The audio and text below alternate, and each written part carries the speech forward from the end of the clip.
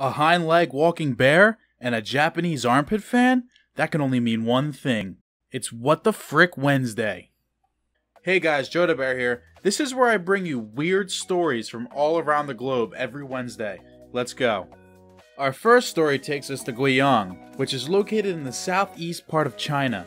The restaurant was new, and Liu wanted to advertise the restaurant in a different kind of way, so he adopted the pay what you want policy, which means that customers can pay what they want regardless of whatever meal they get. He soon found out that this was a bad idea, because after only 7 days, the restaurant lost 100,000 renminbi, which is equivalent to almost $15,000. Our next story takes us to the Garden State of New Jersey, located on the east coast of the United States. It's about a real stand-up bear, whose name is Pedals. What got him famous is that he's a bear that walks on his hind legs through suburban neighborhoods throughout the New Jersey area.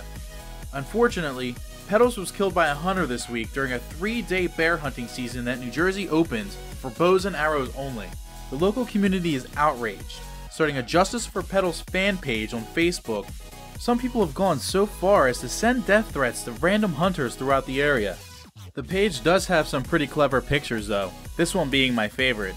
I'm just wondering if there's gonna be any pussies out for Pedals like there was dicks out for Harambe.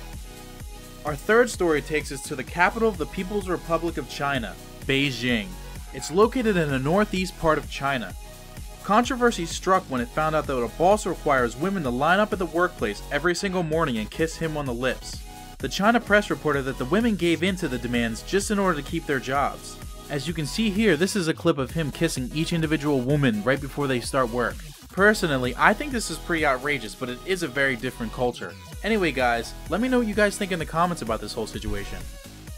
The next story involves our very own YouTube. A 12-year-old boy from Spain whose dream was to become a popular YouTube star took a wild turn when he confused AdWords with Google AdSense. This mishap ended up with him receiving an astounding €100,000 bill.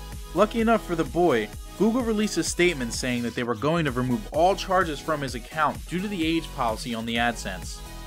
Let me know what you guys think in the comments. I want to know what you guys would do if this happened to you. The final story takes us to a fast food restaurant in Australia called the Chicken Treat.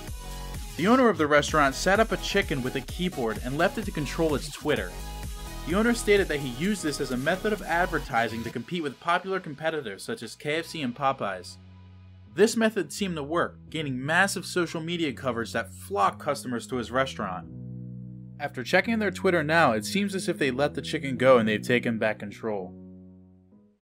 So that ends the first episode of What the Frick Wednesday. If you guys enjoyed the content, throw me a like. And if you want to see this every Wednesday along with daily funny gaming videos, give me a little subscribe. Anyways guys, stay rad and thanks for watching.